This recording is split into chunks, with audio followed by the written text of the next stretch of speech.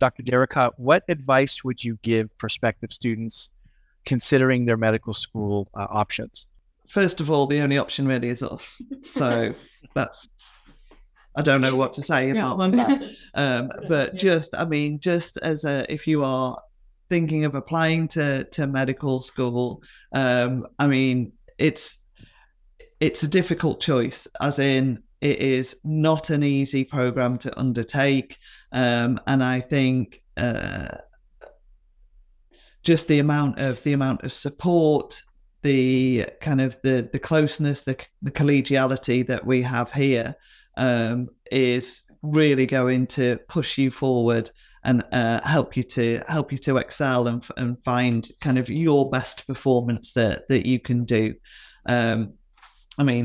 Physically, location wise, all absolutely fantastic, but ultimately the curriculum, I think, is what sells the school. I'm really proud of it. I've been here since the start, and so I will sell it until I'm blue in the face, and then they'll be able to help me get blue in the face.